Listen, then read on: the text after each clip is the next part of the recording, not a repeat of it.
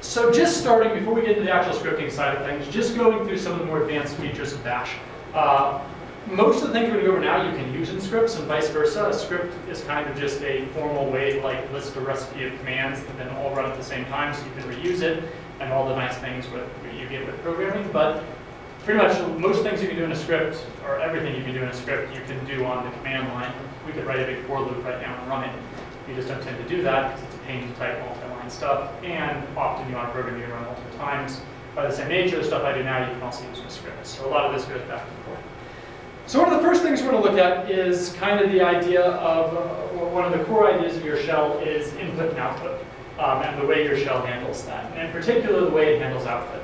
So when we run a program like ls, it spits something to the screen, right? We're getting some output from this program. In Linux, there's actually two main ways that programs can output. They can either output on what we call stdout, which is what you're seeing here, or they can output on stderr. Stderr is traditionally used to print error messages, stdout is traditionally used to print everything else.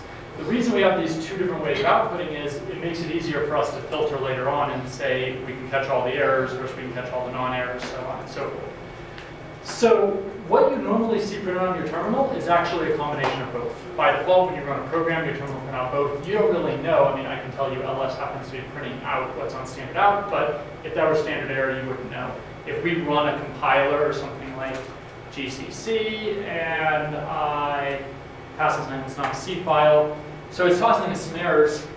These, we'll find out in a sec. These are probably on stdout. Normally when your compiler prints errors or non-stdout, these are probably on stderr. Normally when your compiler prints errors, it sends them to the error stderr instead of stdout. When you have a program that throws an error message, it almost always sends it to stderr or non-stdout.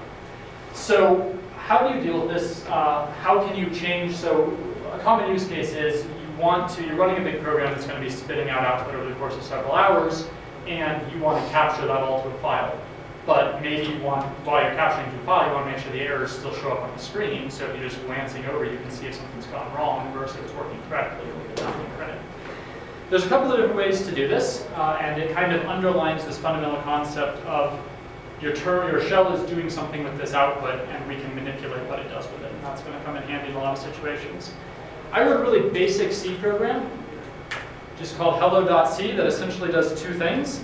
First, it prints out hello stdout, and it prints it out to stdout, and then it prints out hello stderr, and it prints it to stderr. So this is essentially just a controlled way for us to have one line on stdout and one line on stderr. A little bit. So if I compile this,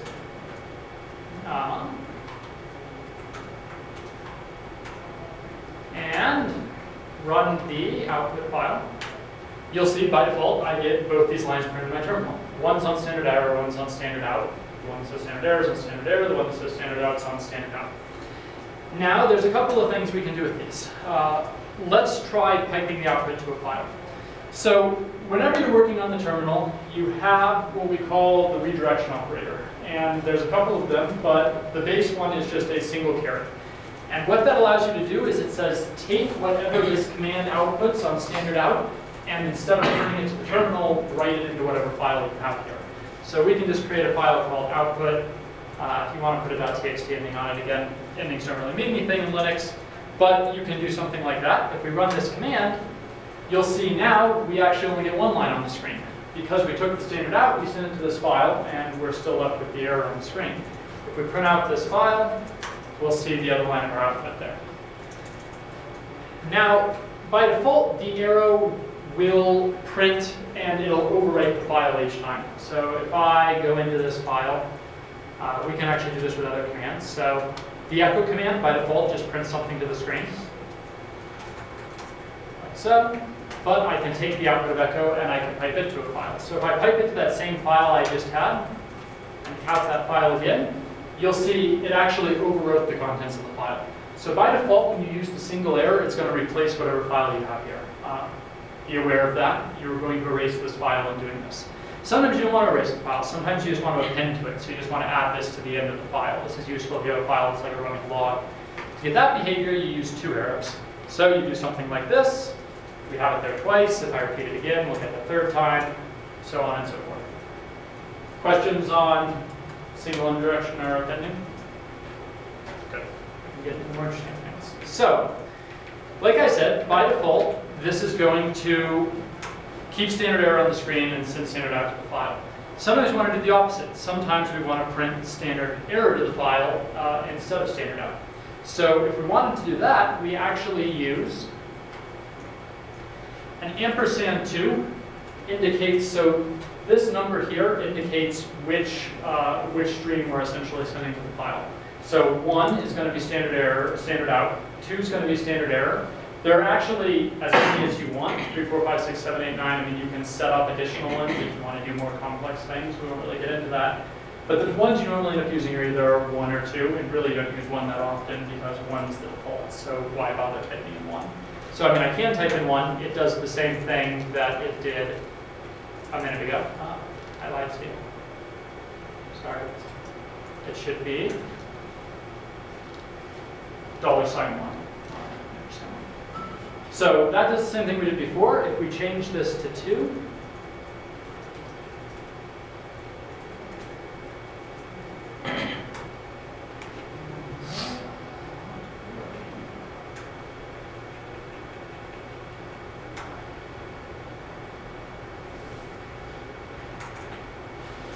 when in doubt, look at the man page for Bash.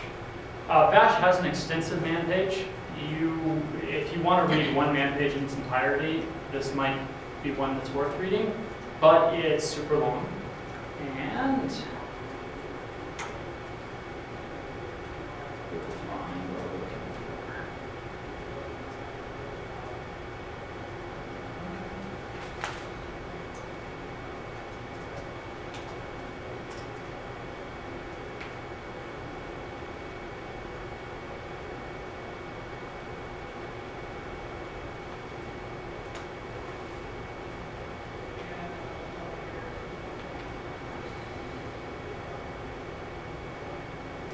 Okay, I'm sorry, I missed the attachment. So if you want to pipe this to a file, you just use number in front of it. You don't need the ampersand there. So if we do 2 to output, we'll see now it's sending the error to this file, and it's printing the output directly to the screen. So 1 does what 1 is the same as just having the caret. 2 is the same as going to the file, and you can still use the double arrow, and that just chooses whether you're pending or whether you're overwriting.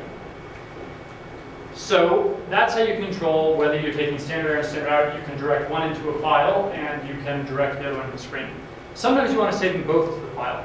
If you want to send them both to a file, you just do ampersand caret, so instead of a number here, you just use the ampersand, and that'll send both standard error and standard out to the file. Sometimes you want to do even more interesting things, like, this is actually going to do what we just did, but you can actually send standard error, this is where I was getting confused earlier, to standard out. So this is saying take standard error, send it to standard out, and now we can send standard out to the file.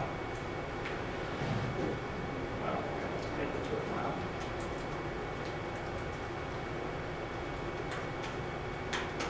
We'll introduce 2 operators at once. So this is going to take standard error, it's going to send it standard out, and now we're using a new operator. This is called the pipe operator. This is redirection, this is piping. The difference is they do a similar concept. Redirection you always use to send to a file, piping you use to send to another command. So if you essentially want the output of this command to become the input to this command, you use a pipe. If you want the output of this command to get written to a file, you use the redirection operator. So we can use the less command. Less just as a pager, like I said in the first session, it's just going to essentially print the output to the screen. So if we do this, we'll see we now get both standard error and standard out, because we took standard error, we piped it standard out, and then this always operates on standard out. So we took standard out and we sent it to less. This would be as opposed to if we just did this. We would only get the regular output there. The error output still got printed to the screen, or we can, we can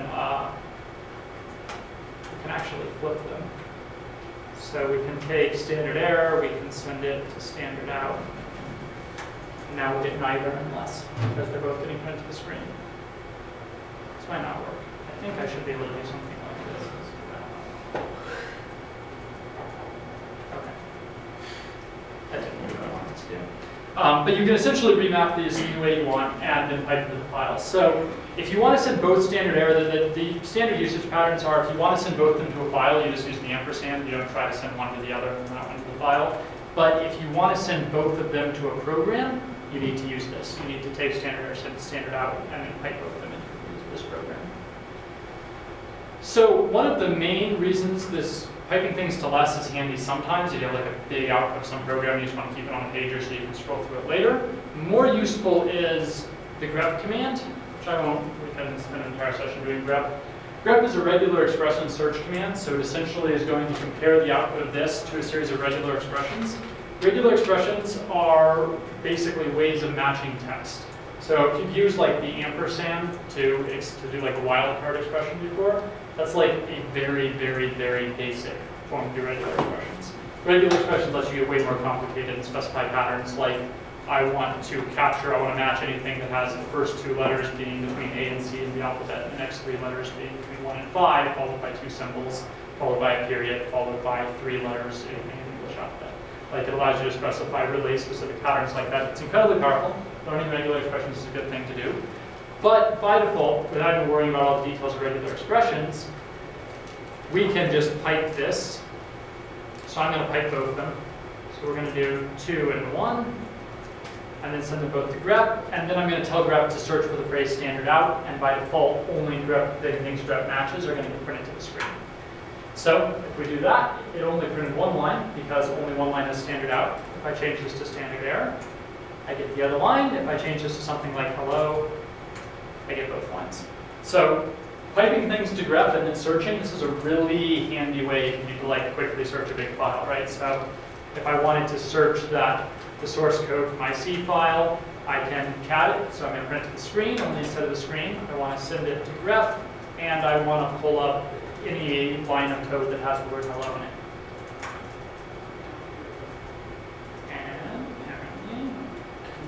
Probably because it's case sensitive. Thank you. So grep has a ton of options. You can turn off case sensitivity. You can turn on more advanced this and that, so on and so forth. But by default, those are the 2 lines in my program that have hello, so on and so forth. Also, there's a thing I really like using with grep that if you guys like doing a lot of like commands, and then you want to do a command you did, so history and the grep, then like even part of this command so you can retrieve it. Right, so stop history and bash, right?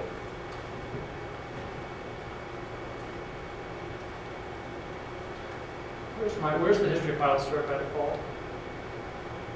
Oh, you just type in the word history? Yeah. Okay, cool. This is actually stored in a file. I can pull it up here in a sec. But the history command basically tells you, like he was saying, lists all the commands that you've run recently. It has some on it, but it's pretty high, so you could pipe this into grep. So if I wanted to find every time I've typed in, I've done redirection recently, right? Okay.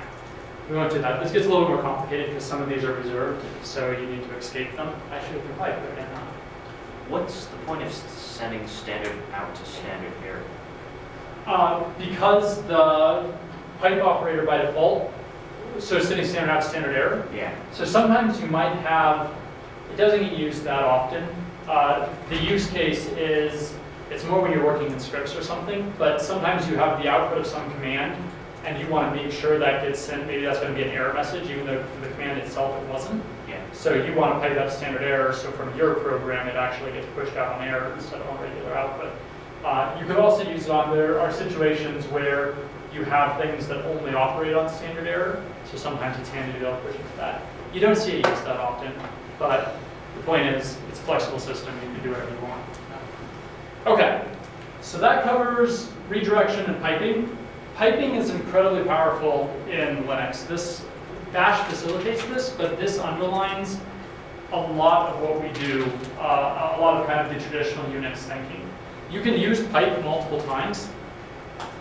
So I did actually run a grep search on this once, right? So the first grep search produced this output, and now my second one, I could filter that and only say, I want to see anything that involved doing this on anything that has that in the string, right?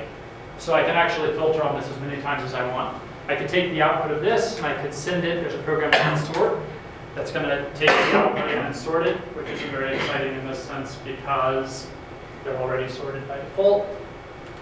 I think sort has a, look up the command page. Yeah.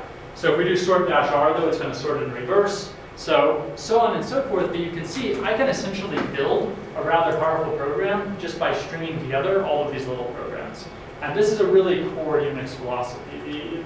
We've gotten away from this a little bit, but the original Unix philosophy is you should have a bunch of simple programs that do exactly one thing, and then we will give you pipes. And with pipes, you can build more complex programs just by using those simple programs.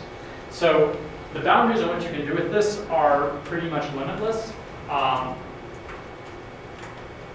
So tail is a command that says just show me the last 3 lines of output whenever I got input. So I mean, I can essentially go through and reduce what's originally a big list to a single thing. I could go through and start piping this into, I could write my own program. So I could write a program in C that went through and replaced every D with an A. There's actually a program that does that. It's called set. It does that general find something, replace it kind of thing. But there's a huge, the bound options here are pretty limitless. So rely on this pipe operator. It allows you to do a lot of cool things that you wouldn't otherwise be able to do. Questions on any of that? Okay.